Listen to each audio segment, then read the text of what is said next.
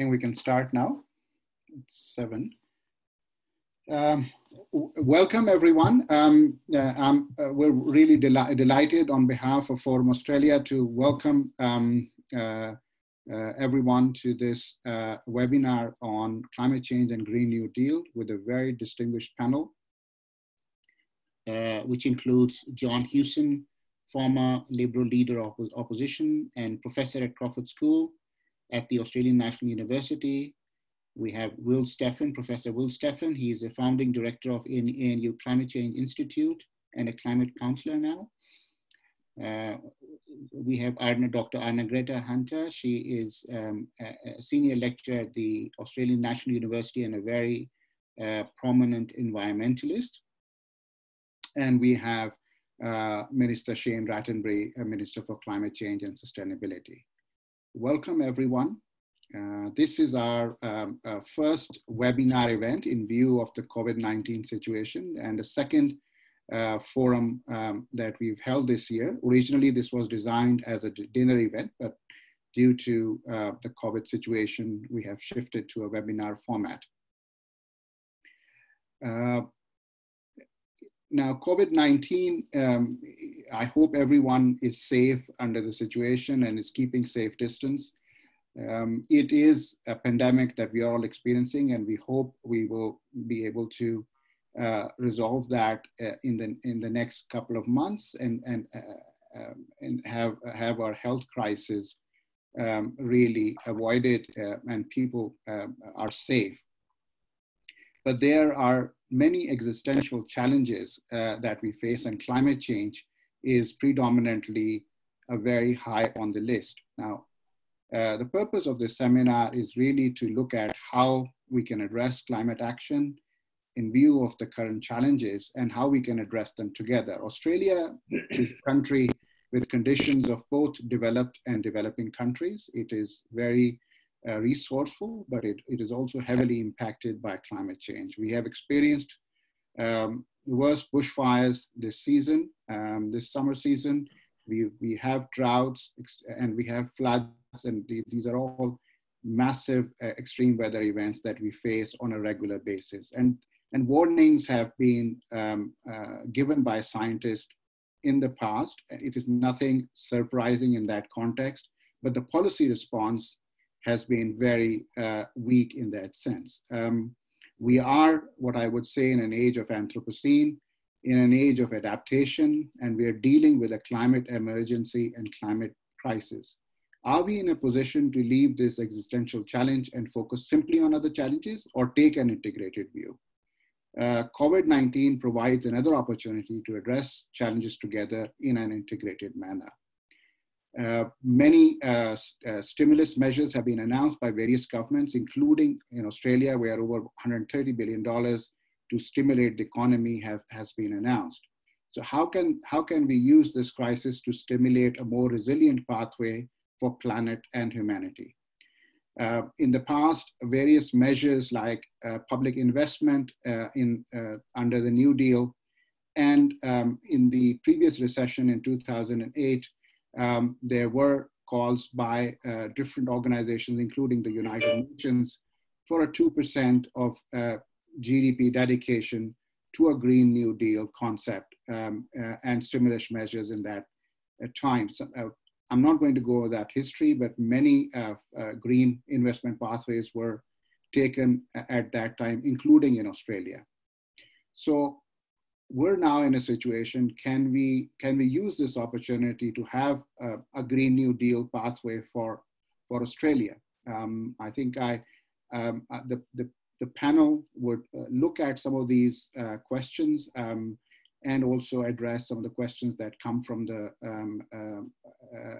participants. So we will run the first half of the session with inputs from the panelists. So without further ado, I would like to invite Professor Will Steffen to give us the scientific context given that we are in a state of climate emergency and climate crisis. Over to you, Will. Thanks very much, Imran, and thanks for the opportunity to talk tonight. What I'd like to do, as Imran said, is give you the scientific background of why we are in a climate emergency. What does that look like? And really give you a sense of the enormity of the challenge we face. I'm going to use as a reference point for this the Paris Climate Agreement, which nearly every country in the world, including Australia, has signed up to. And we'll look at that temperature target range. So the Paris Agreement was to hold temperature rise to well below 2 degrees, but to aim for 1.5. To put that into context, the World Meteorological Organization just released last week the 2019 temperature estimate, and that's 1.1 degrees above pre-industrial. So we're already pushing toward that lower Paris target. In fact, I would say that the lower Paris target now is virtually impossible given past emissions and where we sit today. The way I like to look at these questions about what is feasible, what is possible, and so on, is to use something called the carbon budget approach. And that's very similar to budgets that you would be used to. It'd be similar to a financial budget. If you have a certain amount of money that you can spend on a project or on your family budget or whatever, you can spend only that much and no more unless you're going to go into debt. Same thing with a carbon budget. If you want a certain temperature target, you can only spend, that is, emit so much carbon before you transgress that target. So let's look, for example, at the Paris 1.5, the lower target. Where do we sit today? We take a 66% probability of meeting that target. Obviously, a lot of us think that's too low, but even you'll see how daunting it is to meet the target with 2/3 probability. So I'll give you two scenarios. One is what I call the realistic scenario, and the second one, which I call the optimistic scenario. The realistic scenario is this, that we look at our budget that's left and we have to reduce it by a small amount, but still significant, because there are other gases other than carbon dioxide, like methane and nitrous oxide. And they are harder to get out of the economy than carbon dioxide. So the budget assumes that we will reduce those emissions at the same rate as we reduce CO2. That's very hard to do. So you have to allow a little bit higher reduction of CO2. The second point is that there are so-called feedbacks in the climate system. That is, nature itself, as it heats up, releases carbon to the atmosphere. Melting permafrost is a good example. Dying forests, like in the Amazon, large wildfires, such as in Australia, emit carbon back to the atmosphere. So you must allow for that. All right, so what's the bottom line? When you look at the budget we have left, and I'm using the IPCC budget here, we really have to hit net zero by 2026 or 2027 to meet the 1.5 target. Clearly, that's not possible. That means totally decarbonize every country in the world in 6 or 7 years. So you can pretty much rule out what I call the realistic budget. So what if we then go to what some people call the optimistic budget? And that is, let's be optimistic and say we somehow find a way to get methane and nitrous oxide under control as fast as we reduce CO2. And remember, we have to reduce CO2 at a minimum of 7 or 8% per year, which is more than COVID-19 is reducing it. So this is a really big ask. But let's say we can do it, and we can do the other gases as well. And let's say that we've overestimated how much nature is going to pump back in. And let's cut that in half, or even a bit more than half, down from about 70 billion tons to about 30 billion carbon, which is only permafrost. So when you look at that optimistic scenario, you can stretch the budget out to about 2035, or maybe a few years beyond that. But still, that is an enormous ask to get economies totally decarbonized, but maybe not totally impossible. When you look at the upper Paris target, which would be, you might say 1.7 or 1.8, that is more feasible. But even that requires immediate action and very deep emission cuts, a minimum of 50% by 2030. Well, can that be done? Well, the answer there, I think, is yes. And I think we're showing that in Canberra. Canberra has reduced its emissions by 40%. That's actually on 1990 level. When you look at 2005 levels, Canberra's emissions are more than 50% lower than they were in 2005. And we have plans in place to decarbonize by 2045. We did some sums on the carbon budget on Canberra's emission reduction plan. I think Minister Shane Rattenbury can probably speak to that a bit more than I can. But my estimate was that if everyone did what Canberra did, we'd meet the Paris targets at about 1.7 or 1.8 degrees Celsius. So it can be done, but Canberra has a decade jump on the rest of us because it started decarbonizing in 2011. So that makes it much harder for the rest of us because we're waiting till 2020 at the earliest. So I just want to round out by saying, how are we going to meet this challenge put forward? And I want to say that, first of all, coming out of COVID-19, coming out of 2020, this is what my colleague John Schellenhuber in Potsdam in Germany, he says, this is now the end game in climate change. We're either going to make it coming out of COVID-19 or we're going to blow the Paris targets. This is a fork in the road. And if we don't take the right fork, I think it's going to be virtually impossible to get back onto a good track.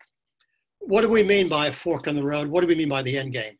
All right, here are two things that we must do, not only here in Australia, but around the world. Australia is hugely important in this first one, and that is we cannot have any new fossil fuel developments of any kind if we're serious about the Paris targets. That means no new coal, no new oil, no new gas, no new unconventional gas. Everything that's on the books in Australia has to be scrapped, full stop. And that's true in other countries as well, not just Australia. But Australia is a hugely important player because you add in our exported emissions, we are the 5th biggest emitter in the world. We are the 2nd or 3rd biggest exporter of fossil fuels. So we have an enormous role to play in this end game, in this fork in the road. So that's one thing that we absolutely have to do if we want to have any chance of meeting the Paris targets, and that is no new fossil fuel developments. And of course, the existing developments will have to be phased out before their economic lifetime is over. So the minimum we need to do there is to hit a 50% reduction by 2030. That's 50% on 2005 levels. That will give us a fighting chance for the upper Paris targets. We will miss the lower Paris target, but that's the best I think we can do at this stage. So the last point I want to make as we start talking about how we're going to deal with this is this truly is the end game. If we do not take the opportunity that COVID-19 is presenting us by a jump start, we will reduce emissions this year by anywhere from 5 to 7%, depending on what happens the second half of the year. That's a good start, but we cannot sit back and say, well, COVID-19 has done it. It hasn't. All it's done is pointed us a little bit in the right direction. So coming out of the COVID crisis, it's over to us. Which fork in the road are we going to take? Thanks very much, Imran. Thanks, Will. I think you've raised a couple of really important points regarding carbon budget, Paris Agreement, the trigger points, and regarding fossil fuel developments. I think what you've really outlined again is the scientific challenge that we are in. The UN is calling this decade a very important decade of action for sustainable development. The IPCC reports are very clear that we have to, this is the decade in which the emissions have to peak and we have to start going towards a net zero path within this decade. So I think the challenge now is with all this scientific understanding and knowledge out there, the policy and the political front is not moving at the pace that is necessary to address this challenge. And I would want to invite John Hewson to really run us through some of the policy, political challenges and opportunities that we now face and that we now have to address this challenge. So John Hewson, over to you.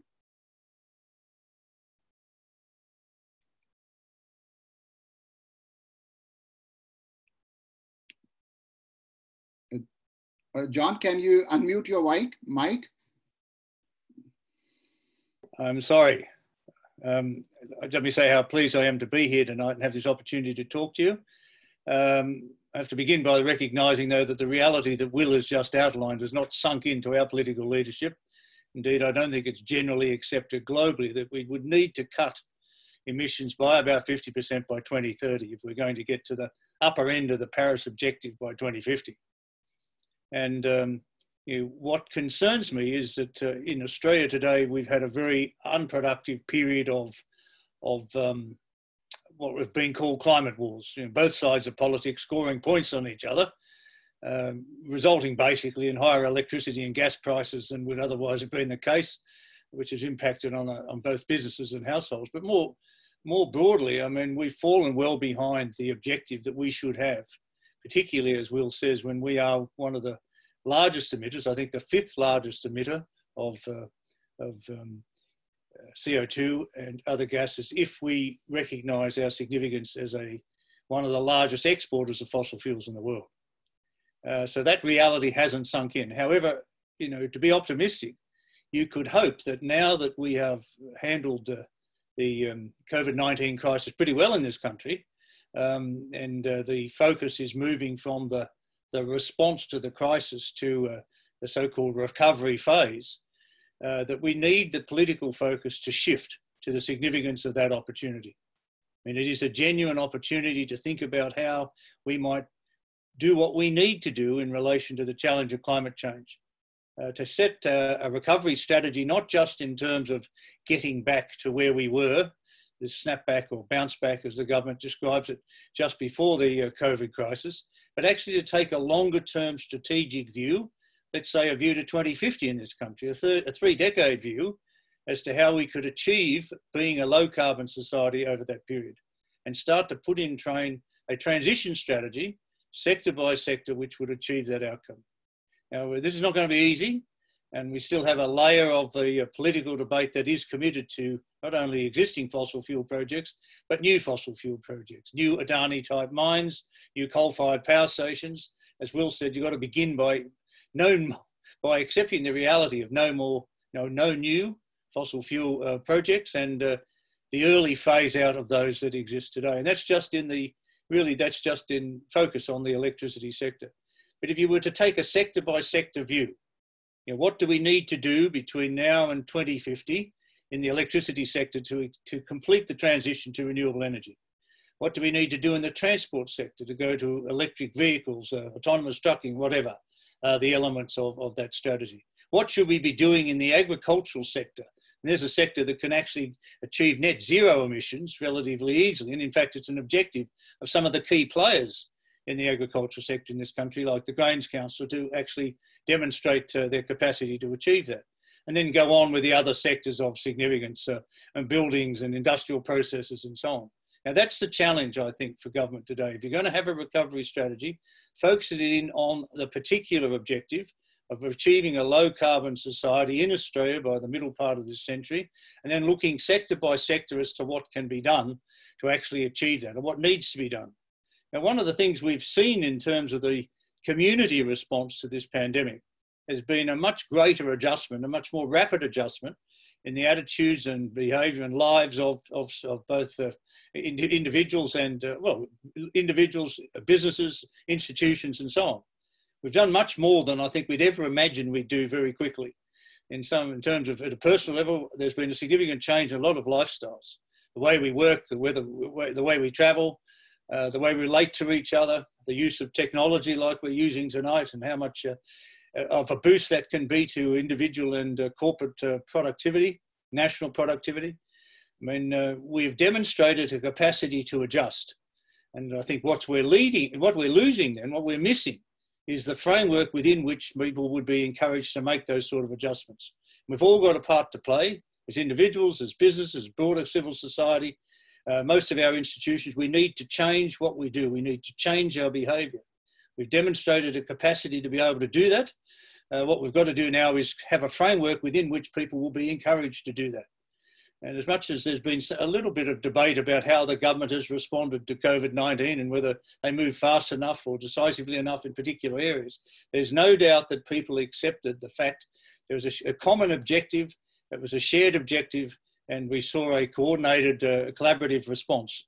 Even between state and federal governments in this country has been a more difficult objective to achieve. So the framework is what we need. We need to be able to look to the middle part of this century, start thinking longer term. And what I don't understand is when we look at our political landscape today, there are so many issues that have not been addressed, that are challenges that are of great significance. For example, waste. We used to export waste.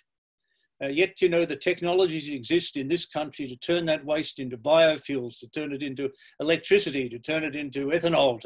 These are all new industries, new businesses, new jobs, which and very regional in their focus, so that the potential political gains from just addressing an element of the problem, waste, you can start to solve the problem. Same with fuel security. We've got about 21 days of fuel around the petrol stations. We rely on 44 ships a year bringing very dirty fuel, the second dirtiest fuel in the OECD from Singapore. We should have a national fuel strategy. Again, working in a way that collectively we will be reducing emissions in a very significant way. Now, these are specific examples of what's possible. The government has made some efforts in this regard. There's been a mandate sent to ARENA to look at a pathway for a bioeconomy, a circular economy pathway going out several decades. What we need nationally is a pathway across the board. We need to know how we're going to make it to net zero emissions or better by 2050 and to a low carbon society, let's say in Australia by 2050. We need to have a shared objective, and then we need to recognise individually and collectively how our behaviour has to change to achieve that. So just in terms of the government's current challenge, it's now moving to the recovery phase. We need to have quite constructive, innovative thinking about how to move forward. And the only limit really should be the extent of our collective imagination as to how we might do this and how fast we might be able to do it. Thank you. Thanks, John. I think you've raised a number of issues on the policy and political front, and I think that that leads us into our next speaker and topic very well in terms of looking at the whole concept of well-being and happiness in society. And I'd really like to invite Dr. Arnagretta Hunter to talk about human futures, to talk about the broader concept of well-being and see how it all pans together and how can we use this opportunity to address both planet and humanity together. So over to you, Dr. Hunter. Thank you so much for that introduction, Imran, and thanks so much for bringing everyone together tonight. I know we originally planned to meet in person, and I'm sad that we're not, but I'm so glad that we're continuing the discussion despite the technical limitations that we all face. I've got a PowerPoint slide that I was going to run. I'll just get, sorry, the technological side of it running.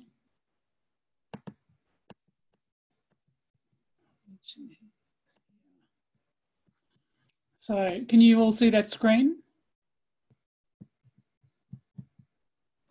So I was going to talk about climate change and health as a way of thinking about well-being in the context of climate change. I often reflect that last year, even amongst my medical colleagues, there was quite a lot of concern about whether climate change was the health threat that we saw itself demonstrating to be over the summer period, when we saw the hazardous bushfires really affect a huge number of Australians. And so I think at the moment, if you ask the person on the street or people who are experiencing lockdown through the coronavirus, whether they estimate the mortality from coronavirus to be similar to that from the bushfires, it's an interesting comparison because in fact, we know the number of people that are dying from the coronavirus. It's on the front page of the newspaper every day. We know that 34 people died from actually fighting bushfires and particularly tragically amongst those, the bushfire fighters. But how many people died from smoke? Well, one of the challenges in health and climate change is that the death certificate doesn't say climate change. We don't end up with a registry at the end of the year that says, well, this number of people died prematurely because of extreme weather events or because of temperature changes. But in fact, we've got quite a lot of data about this. So this was published a month or so ago in the Medical Journal of Australia and gives us a good estimate of the number of people whose deaths occurred prematurely as a result of exposure to the hazardous air pollution that we know blanketed the large part of Eastern Australia. And so the number of people estimated by this group out of the University of Tasmania is around 400 people have died prematurely as a result of hazardous air pollution and exposure to the bushfire smoke of our extraordinary summer. Heat is equally complicated, and this was a recently published study looking at the temperature change, looking at places which will be nice to live and places that will be less nice to live. Heat and mortality in Australia are closely related, and we've known for a long time, really, that the hotter the summer, the higher the mortality and the increase in the hospitalisations, particularly for our vulnerable populations. And so we know across the summer period that many hundreds of people died, likely as a result of exposure to the hazardous air pollution. It's similarly likely that a large proportion of people died as a consequence of those hot temperatures, and it was a really devastatingly hot summer. We also know that last year was an extraordinary drought, and across Eastern Australia we saw drought as if we'd really not seen before. Rivers running dry, towns without water, and that the health consequences of those sorts of circumstances are also quite profound. We know amongst our regional communities, for example, that the mental health effects of drought are quite significant. And so we know that health effects and climate change are deeply related, that global warming sees our average temperatures are rising, and that this experience won't be linear. We'll have bad years like the summer of 2019 and 20, and I'm hoping that the summer of 2021 won't be as bad from a heat perspective and a fire perspective. The health effects of climate change and our environment are really quite fascinating, and I think we underestimate the extent to which the environment influences our health. We know in medicine it's easy to focus on biology, and sometimes we focus on the social determinants. The influence of the climate and the environment around us has no doubt been profoundly underestimated. And again, we see this playing out through the coronavirus pandemic, where we understand a diagnosis of a viral infection, but that broader context that actually influences whether you're likely to die or not from that infection is a second line consideration in our public approach. The health effects of climate change are seen through heat, they're seen through drought, they're seen through water shortages, and through the extreme weather events. We'll see changes in patterns of diseases, including vector-borne diseases, and that this will continue in ways that we haven't quite imagined. I remember sitting down with a friend at the beginning of this year wondering why we hadn't predicted smoke when we'd all been worried in 2019 about the severity of the summer that we were moving into. And within our little silos, we'd been concerned about heat, we'd been concerned about bushfires in different departments at different universities or in different government areas. We need to work collaboratively across the different sectors in order to really fully appreciate the potential impacts of complex system changes like we see with climate change. So the other side of this coin, I think, is part of the narrative that'll help us at this particular juncture. And I really take Will's point that this is endgame territory very seriously. Tackling climate change is actually one of the greatest health opportunities we have. And if our primary point of action in terms of our political and economic behaviour is to protect the health and well-being of our communities, then acting on climate change should be centre to what we do with our governments. One of the stories or little analogies that I've been using regularly in the last couple of months is thinking that the summer was really awful. That like many of us have already commented, many of us were confronted over that summer period by a significant need to act quickly. There are strong calls around Australia to rapidly decarbonise, aiming for net zero by 2040 or sooner if at all possible. There was a real sense of urgency and momentum. And the way I've been thinking about it is we were sitting on the edge of the cliff. We knew that things had to change. We knew even how things could change, but we also knew that the changes were going to be extraordinarily difficult. Coronavirus has seen many of those elements put into play in ways that, again, we would really have struggled with as little as 6 months ago. We've seen changes to work, to our economic structure, to the way in which we travel, overseas travel, flying. All of these elements which were so difficult to give up are now gone, or at least temporarily disconnected. And so we've got the most extraordinary opportunity for transformative change, and no doubt we'll hear from Shane and from the discussion about potential solutions that are out there. But I'm a little bit of a fan of the donut economic model and Kate Rayworth's work from Oxford. And I'm really inspired by the fact that we could look at local solutions that have significant impacts both to our local communities individually, to the societies in which we live, and have resonance then into our global societal structure. The interesting thing about models like this is that this is potentially a solution to our chronic non-communicable diseases, that by changing the way in which we design and structure our cities and our economic response after coronavirus, we might actually have a significant impact on heart disease, on hypertension, on diabetes. I often tell people I came into working in climate change because I'm a cardiologist and because I spend a lot of time talking to people about how and where they live, trying to manage the chronic non-communicable diseases that will affect almost all of us at some point in our adult life. And the way in which we can act to improve that through non-drug treatment particularly reflects how and where we live. By reducing our carbon footprint and increasing our social interconnectedness in these environments, we will significantly change rates of these diseases and improve societal well-being. Health has motivated extraordinary social and economic change in Australia and around the world, and that we see this writ large through the coronavirus experience. We have joined together to combat this nasty infectious disease. We've used our understanding of society, of science and medicine. We've really understood and informed our evidence-based approach on the basis of the fact that we understand about how infectious diseases are transmitted and how best to control them. We've used the science. And we've used this to transform our society, to actually combat an extraordinary threat. We need to continue this recovery. We need to use these themes of science and looking towards the future to generate a really extraordinary opportunity for our human future.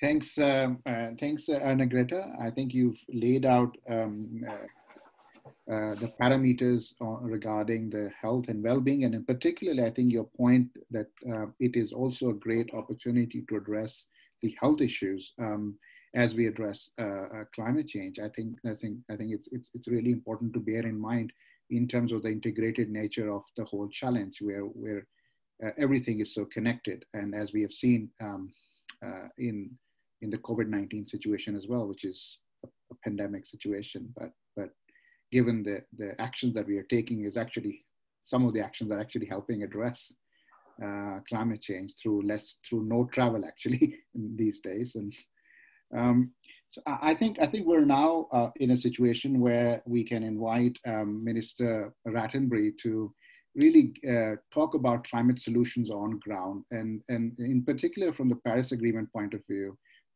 the national determined actions at the city, state level are extremely important. And I think Canberra being a leader in this area, it would be nice to also learn about how ACT is addressing both challenges in terms of looking at these opportunities to address the wider existential challenge on climate change and climate emergency. So Minister Rattenbury, over to you. Well, thank you, Imran, and good evening, everybody. It's a pleasure to join you for this webinar on the lands of the Ngunnawal people, the traditional custodians of Canberra and our surrounding regions. I guess I've been really reflecting on the fact that as we grapple with this global pandemic, the bad news is that this is not the only crisis we have to deal with, because, of course, in the background, we also remain in the middle of a climate change emergency, and that's been well spelled out by the previous speakers tonight. There is, of course, good news as well, and I'll come to that shortly, but it is right that COVID-19 is currently dominating our attention. It must necessarily do so. But climate change also presents serious ongoing threats to our health, to the economy, to the environment, and of course to future generations. If we escape COVID, but don't deal with climate change, we are almost literally stepping out of the frying pan and into the fire. The heat waves fueled by climate change are responsible for more deaths around the world than any other natural disaster. Climate change also increases the risks of bushfires, droughts, and even some blood-borne diseases. which are all threats to human health. And I think Arnagretta's made a really good summary of that. And I was going to touch on that Medical Journal of Australia article and research that she showed, which identified 417 estimated excess deaths across Australia's east coast over the summer because of the bushfires. That report also refers to thousands of hospitalisations for cardiovascular and respiratory problems. So it really underlines the scale, and whilst it hasn't been as documented as the COVID case numbers, the scale was definitely there. Now, of course, there are many other threats from climate change, and there is, of course, the social upheaval, the economic costs, the environmental destruction. We've just seen over summer, the Great Barrier Reef has suffered its third mass bleaching event in 5 years, and that's had almost no coverage because coronavirus has taken over the media space. But it is a tragedy, and one that has massive economic and environmental ramifications. So what we know, and Will's outlined this in his remarks, is that basically every element of life on the planet will be somehow affected by climate change. And so I think this is something we really need to keep in mind when we hear people start talking about snapping back to normal or getting back to normal as fast as possible. People are longing for an escape from COVID and a return to normal. And certainly compared to the current situation, normal looks pretty good right now. But the reality is that we cannot simply go back to the normal that we've been in, because it's not a sustainable path for us. It's a trajectory where we fail to address climate change and where we increasingly suffer the environmental, health and economic punishments that stem from that failure. And so we can't just return to normal. Instead, we need to create a better normal. We need to create a new normal that puts us on that pathway to sustainability. Now, creating a better normal means recovering from this pandemic, but in a way that doesn't just expose us to other global threats like climate change. We should aim to transition our economy to a clean and green economy. And that is one that values climate change science, the concept of intergenerational equity, and the limited resources of the planet. It also means recovering in a way that elevates the values of compassion, of fairness, and looking forward and looking after the more vulnerable people in our community. Now, a crisis like COVID always highlights those ongoing inequities in the world, and we've certainly seen that playing out in a range of ways, which I'm sure you've all read about in various publications. Now, these values that I'm talking about, and this sort of idea of a better normal, is what we call a Green New Deal. And certainly as a Greens Member of Parliament, that's what we're campaigning for, a Green New Deal. It creates a clean green economy and which ensures no one is left behind. It gives the climate crisis the import it deserves, and it puts people at the heart of decision making. The Green New Deal reconfigures our economy so that it stays prosperous, but remains sustainable at the same time. It rejects the economic model that endlessly consumes at the expense of everything else. And this is where we get to the good news, because although things seem grim right now, creating a better normal via a Green New Deal is actually possible. Even as we seem at our lowest point, struggling as we are through this pandemic situation, we really have an unprecedented opportunity to rebuild with new and better ideas. Now, I think it's worth pointing out that building a clean green economy is perfectly compatible with traditional concepts of economic success. If we look at renewable energy, for example, on market terms alone, renewable energy is already the best and most economical investment for new power generation. It's the cheapest new form of electricity we can build. Clearly, coal is dead, not only because it's incompatible with a future healthy planet, because it's also uneconomical. Renewable energy is rocketing into the grid. It is reducing prices, and we're seeing that come through in our electricity bills this year. But we also know that it creates jobs. And the example here in the ACT, where as we've moved to 100% renewable electricity, is a great case study in that, where we've seen extraordinary job growth here in our own city, with a range of companies putting their headquarters here, creating new job opportunities and highly skilled job opportunities for our university-led town. The Australian Energy Market Operator recently released a plan showing how Australia's main grid could be powered by 75% renewables by just 2025. Now, this is not an organisation known for their sort of radical or bold predictions, and so for me, that means that it is absolutely possible. If AEMO thinks it's possible, then I think that it clearly is. Roscano, of course, has shown how we could be powered by 100% renewables by the early 2030s and keep energy prices low at the same time. And Professor Garno has also shown how, with the right policy settings, Australia could really unleash economic success using renewables, paving the way for new industries like green manufacturing. Another report's come out today, just showing that Australia could have an enormous new industry with green steel production, which we could export to the world. And it would create far more jobs in rural and regional areas than we currently see in the fossil fuel industries. Professor Garno, of course, has talked about Australia being a renewable energy superpower. And the work Professor Finkel has done on Australia's hydrogen strategy, I think, matches that and shows the economic opportunities that are there to have a prosperous but sustainable society. And these, of course, are all those classic cliched win-wins where we get a win for the environment, but also we maintain a quality of life and of economic opportunity. And that, I think, sums up what a Green New Deal can do. We saw the Clean Energy Council release a clean recovery plan last week that showed renewables investment could create over 50,000 new direct jobs in Australia and many more indirect jobs. These examples all underline what a Green New Deal can deliver in the future. For the ACT, having decarbonised electricity, we are now largely focused on the remaining emitting sectors, which are our transport sector and our gas sector, and also climate change adaptation. This means we need to pursue policies and investments such as zero emissions transport, green urban design, zero emissions buildings, phasing out fossil gas, and planting trees and other green infrastructure across our city to create that more sustainable future. So in the classic triple bottom line analysis, let me talk about the significant social benefits of taking these climate change actions at a localised level and delivering not just a win-win, but I guess a triple win. And the great news about zero emission transport, green urban design and the like is they help build a healthy and sustainable city, a city that looks after people and that people enjoy living in. We've seen that again in the current pandemic.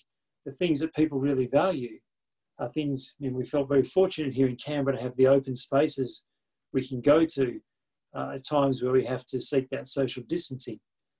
Now, of course, trees, this is a garden city, but of course those trees help to mitigate the urban heat island effect, which is worsening due to climate change. They are also one of the most loved features of this city for their amenity, their aesthetics, but also as a wildlife habitat. Energy efficiency in all electric buildings, of course, help reduce greenhouse gas emissions, but they also make residents much more comfortable. They protect them from the extremes of heat and cold and defend against high energy bills, which always hit the most vulnerable in society the hardest.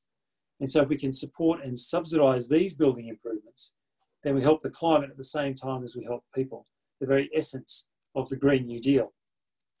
Now, lastly, if we consider sustainable urban design, whereby we plan our cities to prioritise people and sustainable transport, like light rail, buses and cycling instead of cars, this not only reduces transport emissions, but it also has positive social effects. It helps people out of transport poverty to ensure that they aren't dependent on cars, which are a significant part of the household budget each year. But it also improves people's health. It means less local pollution, both air and noise pollution, and it reactivates public space. It makes it a more welcoming environment than simply having little aluminium boxes whizzing by where you have no interaction with other people. And we've been able to bring some of these measures in as part of our COVID-19 response here in the ACT in our stimulus packages. We've had included funding for solar PV, battery storage, energy efficiency projects at public buildings and public housing, as well as more funding for walking and cycling infrastructure. But we need to do this on a much grander scale if we are to create a truly sustainable city. My last point is that the pandemic has already taught us several lessons about how we can kickstart this Green New Deal. and Arnagretta touched on a few of these points. We've all learned how to work from home, and just a few years ago, everybody said these things weren't possible. Those of us in local governments will know that a small change in commuting habits can make a really big difference to traffic and the required traffic infrastructure. It's all about smoothing out the peak, or if we use current language, flattening the curve. But if we can actually create different commuting habits and different working from home habits, we don't need to spend so much money on simply growing road infrastructure all the time, which is enormously expensive and which is an endless cycle. Anyone who studies these sort of things will tell you that simply building more road capacity leads to greater levels of congestion. Perhaps, I think most importantly, the pandemic has shown us that when they need to, governments can be very good at listening to the advice from scientists and rapidly mobilising and acting. That is something that we desperately need on climate change. And this has been commented widely. I've seen quite a few memes on it. But really, if the federal government can listen to these scientists when it comes to a global pandemic, we need them to listen to people like Steffen and others who have laid out very clearly what the challenge is in front of us. The science is there. We simply now need to put the measures in place to do it. We need a national cabinet to address climate change.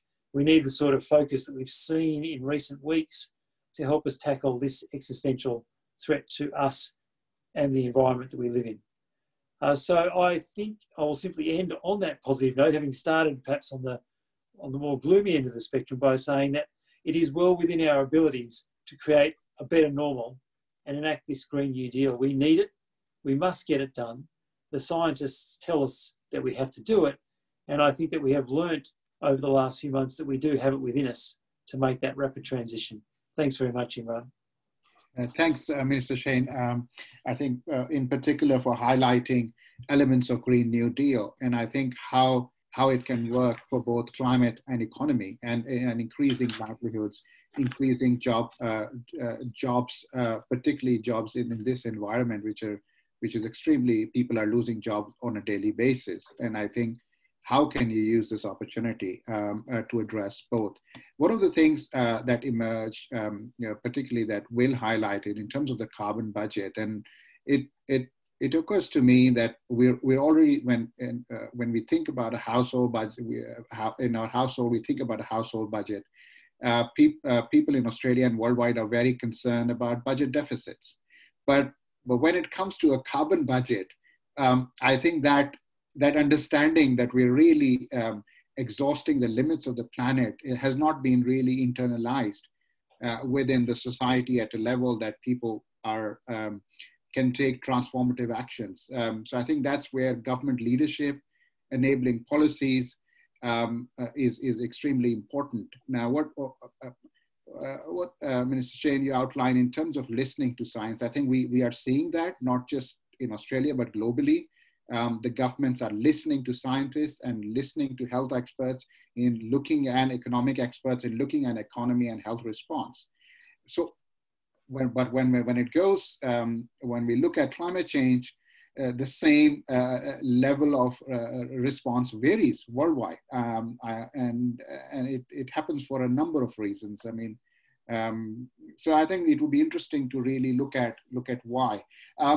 During Australian bushfire crisis, I was also involved in a lot of discussion that this is the new normal. The Australian bushfires were predicted by scientists way back in the Garner review and other reviews that are coming, that this is going to happen. And the discussion was that Australian bushfire crisis is now the opportunity to reset everything. Now the whole issue in COVID is this is an opportunity to reset everything. So I think I would like to sort of bring this to the panel. Is this an opportunity? We always talk of a crisis as another opportunity for a reset. But are we going to have another reset or not? Or are we just going to pass through this with normal measures that are not addressing both challenges? So I'll ask the panel to sort of take this up. John? I am concerned that a feature of our politics these days, which is a very short-term focused point-scoring sort of game, very negative, is that when you have a challenge, like a flood, a drought, I should say, a flood, a bushfire, the cynical political reaction is, look, it'll ultimately pass. You know, ultimately it will the drought will be broken, it will rain, the bushfire season will end, the floods will turn over, will end. And then we go on to the future without actually thinking about whether in fact we shouldn't be learning from that and putting in place, preparing better for the next time around. We know with climate change that the extreme weather events are going to occur with greater frequency and intensity. So wouldn't you think that, say, in response to the drought, that you'd start putting in place policies that would make our soils more drought resistant? Some regenerative agriculture, which is pretty simple, straightforward changes to farming techniques and practices, which would improve the carbon content of the soil and give the farmers another income as they sell the carbon credits for doing that. At the same time, make our soils more drought resistant, more resilient. And, you know, we just don't do that. We just move on to, as it's happened, we move from the drought to the bushfires to the COVID. And the recovery focus out of COVID is let's just get those jobs back one way or another, go back to the way we were and, you know, learn nothing from the process. Don't take advantage of the change in attitudes and the change in behaviour that have been very important, I think structurally important in response to the COVID-19 crisis. So I'm not optimistic. It's not easy to get government to change the way it operates, but you need leadership. You need somebody prepared to stand out and say, look, enough's enough. We can't go back to the way we were. The way we were was not focused on the climate issue at all, for example. We need to do more, and we should take this opportunity now to build a new future, take a new pathway to a low-carbon Australia by the middle part of this century. Arnagretta, you wanted to... Yeah, no, I just wanted to follow on from John's comments there. There were a few things. Firstly, the work for the Commission for the Human Future, and John, of course, is the chair of the Commission, and I'm the Human Futures Fellow from ANU for the year. And I just thought I'd highlight the report that we released a few weeks ago, which was our first roundtable discussion. The Commission's identified 10 catastrophic and existential risks, and its issues around environment are really in the forefront. Climate change, water scarcity, food insecurity, issues to do with pollution and populations that are spread beyond what we can actually support. And in amongst this list of existential and catastrophic lists, of course, is pandemics, nuclear war, and then the capacity that we really have, and you see it's a human experience, and John just explained the politics of it very well. We live through the crisis, and we live through the drought, and we know that it's always going to rain. We've got this, maybe it's a delusion that things won't affect us, that we don't need to tackle this major and potentially very serious threat. And so I think the take-home messages from the work that's been done by the Commission for the Human Future so far are that there's a tremendous benefit to understanding science and looking at the scientific evidence to inform decision-making and really to inform public policy. And then secondly, that we really desperately need to move away from short-termism. So short-termism takes us to the drought that is broken. It takes us to the next lot of rain. It takes us to the next crisis that will distract us from what's in front of us right now. And we need to be planning as a society, not just for what life will be like in September when they try to reduce the JobKeeper and JobSeeker allowances again, but what it's going to be like when our children are in government, when our grandchildren are trying to live in a world which is 4 or 5 degrees warmer on average than it is now. And so how to inform into our science and our decision and into our policy making, science as a core principle, understanding evidence, looking at the pros and cons of situations, and then also being able to look beyond the short term to the longer term. I'll go back to my cliff analogy. You know, I've been in a few of the different climate events in the last year or two, probably not as many as the other speakers, but we've all been there. There was an extraordinarily growing intensity for urgent action in the climate change movement. We understand the science. We read Will Steffen's analyses. We understand that the time is of the essence and we need to change now. And yet that translation for how to act, that's what is needing to be really advanced, I think, in the climate change movement. What does it look like? coronavirus shows us what it looks like. It shows us what it looks like when we stop flying, when we don't drive, when we have significant amounts of unemployment that we need to contend with. And I think when we're framing our climate change response, keeping the human experience front and centre is so, so important. And we're learning that from coronavirus, that perhaps one of the best ways to contend with climate change is thinking about how we work and how we support communities in ways that are just and equitable, that provide adequate resources that are shared across large populations. Thanks, Arnagretta. Will, do you want to come in on this point? Yeah, look, I think there have been a couple of really good interjections already on that. The one point I would simply add to this, and this is a bit responding to John's challenge, which I think is a very good one, that there is, I think, quite a strong tendency with the present government and probably many in society to try to snap back to what we had before without thinking at all about what this entails. So how do you deal with that? One of the things I talk about a lot in the climate system are things called tipping points. And those are processes where they seem to be part of the system, like the Greenland ice sheet or the Amazon rainforest, which look to be very stable as you push them, and suddenly they tip, they change suddenly or irreversibly or both, just when a critical threshold is passed. But interestingly, there's quite a growing literature on social tipping points too, that we humans and our societies are also complex systems, and we can undergo rapid change as we have in response to COVID-19. But I think Arnagretta was just putting a finger on it, is that there is a feeling now in many parts of our community, in the demonstrations you go to, in the discussions you have, that something is afoot. And the thing is that the people in power will be the last people probably to see this coming. So the hope is that we just keep pushing, and I would encourage everyone in your own way, whatever you feel comfortable with, whether it's Extinction Rebellion or writing to your MP or whatever, just keep upping the pressure. And I'm hoping that within the next few years, we're very close to a social tipping point on the climate issue. I think a big thing that's helping us is all the really positive things in the technology, in the employment, in the social benefits of switching away from fossil fuels. That really is eroding quite strongly, I think, the long-term case for fossil fuels. So all this is building. Let's all keep pushing. Let's not lose confidence or lose our feeling of getting at this, because I think we can push Australia over a tipping point, and I think it's probably social tipping point. And I think it's probably closer than most people think. Minister Shane? Sure, I actually segue from Will's discussion of tipping points. I'm really intrigued as to where the community is going to go after this. We've had a year in which, between the bushfires and COVID, people's sense of the country we live in, the world we live in, what our lives are, has been fundamentally challenged in ways that have not been with us in recent history.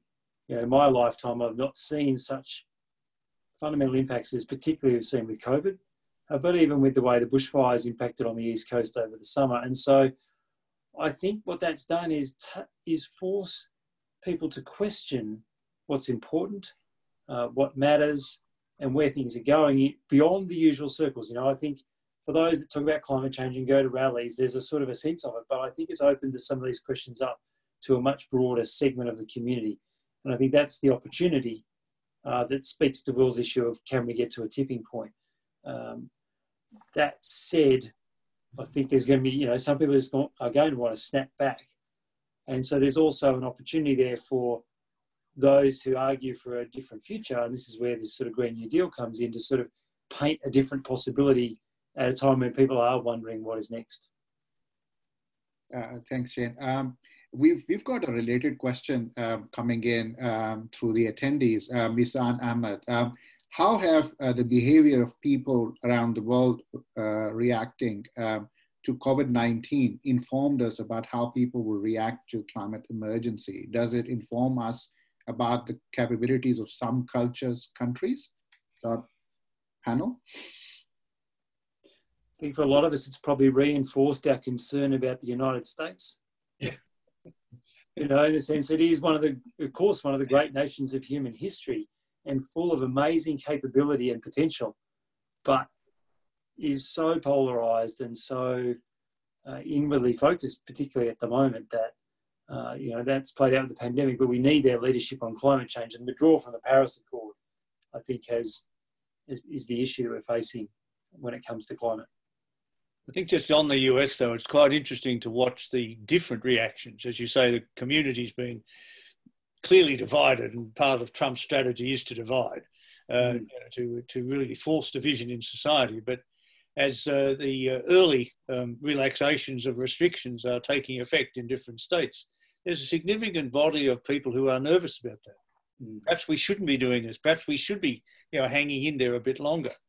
And I'm surprised at how those attitudes have changed. You know, you might not have expected that there would be that sort of concern. And that concern, I think, can be extrapolated to some of the other dimensions of the challenges that are before a country like the United States or Australia right now. People know. I mean, one of the points that I thought came out of the bushfire experience in Australia was, although Morrison didn't want to mention climate change as a factor in bushfires, ultimately had to. But the community's view was, well, God, we're taking that for granted. You know, we're very dry climate. Continent, we're getting drier. Water shortage is a major issue for us. You know, and what are you going to do about it? And don't pretend that it's not linked to climate. So I think that change is taking place. And I get great heart from the fact that I think the next generation, the younger generation, is manifested in student protests, but more broadly. And once they start voting, it's going to be very difficult to convince them otherwise, that there shouldn't be significant decisive action on something like climate, because they know that it's being pushed to their generation. John, just one of the interesting points that came out from the bushfire, and in terms of the refugee, it's a very political issue in Australia. But for the first time, we were seeing domestic climate refugees movement within Australia due to the bushfires. And I think these are the issues that are now coming up. And I think taking a clue from what Will basically said is looking at the positive spins and actions that are happening, particularly with regards to the social tipping points. If we see around the world, even within Australia, across the state level, in the US, across the state level, look at California, the 6th largest economy in the world, and what's happening there. In Europe, they're going in a big way in terms of a New Deal, a Green New Deal, in terms of their action. So I think there are lots of lots of positives that are happening within the society. Arnagretta, have you addressed this point? I guess just following on from that, I was thinking about the microgrid structures, and I was listening to a great podcast from the Farmers for Climate Action today, talking about the experience in northeastern Victoria and the benefits of on a local level of a town or a small city making that transition towards being 100% renewable in their electricity. And it's not just about reducing the carbon footprint of the town, it's really about changing economic and social interaction within towns and within social networks. And so that stuff potentially has quite profound health benefits. It has social benefits. It has benefits which are well beyond simply just reducing the carbon footprint. And so I think those narratives of what we can do locally, as Will said, what we feel comfortable with within our own lives, individual change can matter, and we can use the ideas that are circulating and percolating up throughout the world to really help us to inform this process of transformative change. Thanks, Arnagretta. We have a particular question for Will from Matt Georgeson. Does Will have some info on how much emissions are being reduced due to the pandemic, and also any thoughts on how to keep them lower? Okay, first question, yes, there have been estimates. They're usually in the range of 5% to 7%. We won't know for sure because we don't know how we're going to come out, how soon and in what way we're going to come out. But those are the estimates that are there. just a couple of comparisons. The global financial crisis also reduced emissions, I think, in 2008 or 2009, but not by that much. That was 2 or 3%, I believe. So this is having a more significant effect on emissions than the GFC. What happens in the longer term depends on what pathway we take out of this. If we snap back, so to speak, to the old way of doing things, I would say that 2021 emissions will be at least as high as 2019. We've learned from the GFC that, in fact, there was a surge in emissions coming out of the GFC, and as things picked up very rapidly. So this is why I made that point in my talk, that this is the fork in the road, that we really have to do everything we can over the next few months to make sure that people do take seriously the fact that there is a better future out there, the Green New Deal, all the different social benefits, health benefits we can get from taking a different direction. And that's why we need that social tipping point now. Because if we snap back into the old system, the upper Paris target will basically be out of our reach later this decade. So we really don't have much time at all to get this right. Yeah. Well, could I just add there that I don't think most people would accept a recession as an effective way of reducing emissions. No. And you know, I know that I hear arguments that, oh, well, you know, we've moved substantially towards our objective now because of what's in the process of the response to COVID-19. But that's really a silly way to look at it. That's a negative message. The positive message is that there are real opportunities to actually restructure the Australian economic and social systems in a way that will significantly reduce emissions to the benefit of everyone in terms of more growth, more jobs, more investment, and so on.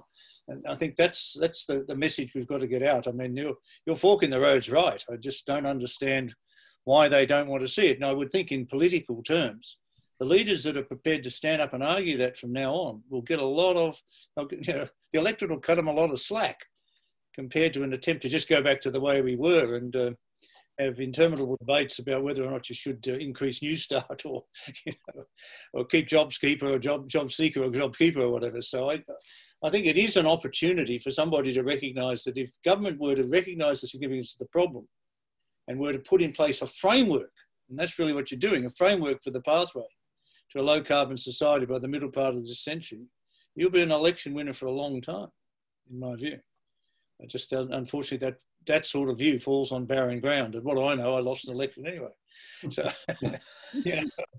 But I do think it's that change in thinking that's got to take place. John, one of the things that I don't hear particularly, I mean, with all the good actions that the Commonwealth government is doing in addressing COVID-19, they are not trying to mention climate change or anything related to that, while some of the, and a green recovery. And is this a political sort of a problem for them, not sort of dealing with it in an integrated manner because they have an opportunity to do so and they're not using that? They're complex individuals. On the one hand, they say we're taking medical advice, we're relying on the science, right? And yet they don't really want to rely on the science, which is, I think, much more substantive in terms of climate. You know, they recognise that people have changed behaviour. And it's not such a big ask to get people to change behaviour collaboratively to a collective good. They don't seem to recognise that, and they don't want to recognise that. So that inconsistency in response is very worrying. I think it's more than that, isn't it? I mean, at the same time as we're responding to coronavirus and listening to science, there's talk of winding back environmental regulations that will have, you know, detrimental effects on biodiversity and on restoration of natural environment that's been so badly decimated by the bushfires. And so I feel like they're trying to run two separate narratives. They've got this narrative of we listen to science and we take expert advice on the one hand, which has been the only way that they can frame their coronavirus response. And on the other side, this ongoing blatant disregard for good quality scientific advice into their science policy sphere. Yep. Imran, it's interesting, if you listen to most of the economic predictions that are around, people are saying it's going to take extended effort by government to bring the economy back in some form. Now, a lot of that is in the sort of old normal, and I'm arguing for a better normal. But one of the questions in the chat box is from Helen saying, well, what would the 3 steps be needed to get the Green New Deal? And this is the perfect moment to start those steps, because the first step is you need to set the long-term goal and be really clear about it. And so our long-term goal would be to be carbon neutral by 2045 or something like that. Then you need to set a plan for the next, say, 5 years. And I say 5 years because the way technology is changing, the world's changing, any kind of plan is only going to be valid for sort of roughly that period of time. And you need to put in the really practical steps that you undertake. And then the third step is you've just got to start doing it. You start spending the money, making the legislative changes. And as we're coming out of this and starting to define what things are going to look like in the future, it's the perfect moment to begin those 3 steps, in my view. I recall a quote that's attributed to Churchill that plans really don't matter, it's planning that matters. We don't have that planning in this country. We don't have that medium-term thinking or structural thinking. There are a lot of structural impediments to our economic and social life pre-COVID-19. And are we going to go back to all of those, which were just being kicked down the road rather than being addressed? I mean, it's not a realistic response. And I find this schizophrenic reaction of government. On the one hand, we're going to rely on medical advice, but we're going to ignore the science on climate. It's just, I just, you know, it's enough to keep you up all night. Okay, going to our, I think just on this question that Shane has picked up on from Helen Wilson, if any of the panelists would like to sort of ask, I mean, what she's bringing into discussion is what are the 3 stages in a Green New Deal, and if Will and Arnagretta want to say anything on this question before we move to another one. I developed in my brain my three favourite things to do in response to climate change last year, and it's not a Green New Deal model, but it is a sort of informs in that. One is to make climate change central to all policy areas of federal government, and that's the national cabinet type response. But we really need to see climate change represented not just in the Department of Environment, but well across all aspects of government decision making at all levels of government. The second thing was to start to really value the environment in a way that saw employment growth in that area, so that you pay people to protect the environment. And you can do that through pricing carbon, through paying our farmers to work in a carbon neutral way, to go out and to protect the natural environment around us. Because if we don't protect the natural environment around us, our health and well-being also suffers. And so beginning to really appreciate the synergy of human health and environmental health at the same time, and to price that accordingly. And my final thing was thinking and probably reflecting the frustration with politics at all sorts of different levels, but that working in your own community is a really powerful place to be. And when I was talking to people about how to get the best health response from against the heat waves that we faced over summer, the answer to that is to look after each other locally. And so to get to know your neighbours, to get to know your own local resources, and to work together collectively. And you see that through these power solutions and through communities that have banded together in their response to the bushfires. And so working locally was my third element. So put climate change at the centre of all policy response. Let's price and protect our environment through our economic and employment mechanisms, and let's work locally, looking after each other. Yeah, look, I think I would establish a climate emissions reduction transition or climate transition commission, independent of government. Get it out of politics, and then give it long-term funding and independence, along the lines of a Reserve Bank type independence, to actually call the shots in this, challenge both sides or all political players really as to the way we should go forward. I think secondly, to pick up Arnagretta's point, an emissions impact statement on every major cabinet submission would be fundamentally important. Mm. And the third thing as an economist is I put a price on carbon, a genuine market price on carbon. And those 3 things I think could give you a framework within which you can really move forward on this issue and be seen to be doing so. But to be playing around like the Queensland government's done this week with its attitude to some of the coal projects and gas projects, you know, the notional support for Adani, even the banks and insurance companies won't support it. You know, this is just very ridiculous short-term politics. It's for some sort of perceived short-term political advantage, which is really dead set against our national interest in the longer term. Will, do you want to add anything? Yeah, look, I would just like to scale up what Arnagretta was saying, because I think she hit the three major challenges of the Anthropocene, that word I think you used at the beginning, Imran, which is the fact that we are in a new geological epoch, one driven by humans. So you need to do the three things she's talking about at scale. One is you need to stabilize the climate system. As long as you've got a climate system out of control, you're not going to have well-functioning human societies, and you're going to hammer the biosphere. The second thing is we actually now have to start regenerating the biosphere rather than degrading it, and with or without climate change. That has to happen. And the third thing is we have to build healthier societies that are built around well-being. I'm channeling Kate Rayworth here a bit. And people ask me, well, what's the most important thing there? Well, I don't know, but one thing that I think is pretty central to human well-being is this idea of equity or equality. If you keep growing inequality like we are within countries and between countries, you're going to have social problems. So looking at the big picture, Anthropocene sort of thing, we need to stabilize the climate, we need to regenerate the biosphere, and we need to make ourselves socially and mentally and physically healthier. And that requires a social response, not just an individual response. Well, those are my three. Thanks. We have some excellent questions that I'm going to rush through before we end. We're reaching close to our finishing time. We have 10 minutes left, I think, or slightly over. There's a question from Crawford, and there are a few questions that are related to what we have been discussing. Who could lead, from Kate, who could lead a public discussion about what we've learned from COVID-19 that could be used to mitigate climate change? John? The chief scientist. Chief scientist. Okay. Well, if you want to pick one person, I guess he's in a position to actually do that. Mm-hmm. But you need a lot of support. And, there should be collective leadership in a lot of this. It's very difficult to say a particular individual.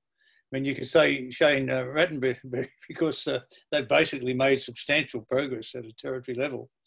They're leading the way. They're setting an example for what needs to be done. Recognised that they've been successful in power, but you've still got transport and buildings and so on to go to actually get on top of the task. But okay. Hard to pick an individual to do that. No, Kate is now clarifying. She didn't mean one person. I think what you're alluding to and what you're saying is it's a collective response, and I think it's a collective endeavor, and everybody. And climate change is an issue that, unlike smoking or other, which you can handle at an individual level, I think it's carbon is everywhere, so it is a collective action by different stakeholders. Yeah, someone put up Norman Swan, which I thought was not a bad nomination, but we go back to John's earlier comment about having a climate change authority. I mean, if you look at how the pandemic has played out, we've had the Chief Health Officer and the Chief Health Officers from each state and territory working together to provide that national advice. And I think that's the sort of model where you've got your experts in the field and then sort of, and they've channeled into the national cabinet. It does point to that collective effort that needs to be made. And so you're taking both the collective knowledge and the collective political capability. I think that's why we've been able to be effective on the pandemic in the way that we have. Let me get to a next question by Sumaya Qasim. What we have seen with our governments is a terrible tendency to be influenced by the big, powerful lobbies of oil and coal. What can we do to make sure our governments do what is necessary? There are many things you can do. You can change campaign funding, for example. I'd start there. Federal ICAC to look at potentially corrupt or a behaviour which is influential on government in an unjustified way against the national interest. I think that you need to address the significance of those lobby groups and their power base. There's no doubt that the fuel lobby in this country is extremely strong, and it's lent us in the world which we quite happily burn the second dirtiest fuel in the OECD in this country. You know, if we were to go to Euro 6 emission standards on our cars and drive on that fuel, they probably wouldn't get out of the showroom. You know, we haven't got fuel standards that make any sense. We haven't got emission standards on vehicles that make any sense. And that's all because of that power lobby. And when you go to the next stage about biofuels and alternative fuels, biodiesel, ethanol, and so on, the influence of that particular lobby is really enormous and unjustified. So it needs to be exposed. We do have bodies like the ACCC to do that, but they seem powerless to address it. They can't even influence the petrol prices in a sustained way. So there's a lot of structural issues in the way government operates or doesn't operate in relation to vested interests. I think changing campaign funding is an important way to do it, that you can reduce the direct financial influence, but you've still got to reform lobbying and you've still got to have other mechanisms like a National Integrity Commission or National ICAC to actually oversee the process. But, you know, although all sides of politics seem to acknowledge these weaknesses, none of them actually stand up and do it in the end. And that's always been a weakness in our system. We consolidate vested interest and money-based politics in a way that is really counterproductive to the national interest. Shane, what it doesn't happen in the ACT, does it, John? Of course not, John. Of course not. We don't have any mining in the ACT. It does make it easier. But no, I actually completely agree with John. I think it does start back at those basic democracy issues around changing political donations and the like. Because if you take the money away, you take the influence away. And we're seeing at the moment with just this week, there's meant to be changes to the national electricity rules. They're being whittled away. You know, none of them, each of themselves are fundamental, but each one is important. And we've got all of the energy companies out there madly lobbying to defer those changes on the basis of the COVID impact. Now, you know, there is no doubt that COVID's placing a stressor on the system, but the influence has been very strong and very quick. Same, Arnagretta spoke earlier about some of the environmental laws that are being wound back. These things are happening very quickly. And I think it reflects the fact that those lobbyists and influencers get through the door very quickly. Oh, true. We have a question from Mainul Haq. We need a climate change-led economic recovery. I think this has been answered in some way. What is the panel's view on this, and what can be done to influence government policies in this regards? I think that has largely been answered. I would go down. I was just going to put in a little bit of a pitch for imagination, which is the other thing I think we need to be aware of at the moment. You know, I was struggling personally with having to give up flying. I knew I had to, but I've really struggled with the idea that it might actually happen. And so what has happened in the last 3 months is stuff that I couldn't imagine and that I would have struggled to imagine. Right now, we can imagine how we work, we can imagine how we educate, we can imagine how we spend our time. Do we need a 38-hour working week? Do we need to drive to work every day? Do we need to work in the office environment? Do we need to invest in industries that we know will undermine our health and well-being today and into the future? Or can we make some economic choices as we regrow ourselves that'll move away from a consumptogenic model, move towards a more environmentally sustainable model? I think that right now, this year is the most extraordinary opportunity for imagination, to really put all cards on the table and to ask questions to policymakers, to ask questions within our own lives of how we want to live. I think it's the most extraordinary moment. Thanks, Arnagretta. I'll go to another question. There's been a lot of work done at the state level in Western Australia, South Australia, Tasmania, Victoria, and the ACT. What is the relative importance of state action compared with federal action in reducing emissions? I feel obliged to start that one. Look, and I think it's the federal government plays a critical role. And as I touched on a comment before about the 3 steps, I think that if the federal government was to set the big picture and define the goal of where we need to get to, that would help. Mm-hmm. But the reality is the state governments and a lot of local councils around the country are doing a lot as well. It's not just been the state and territory governments. A lot of councils, even though they're quite small in their resources, are doing terrific things.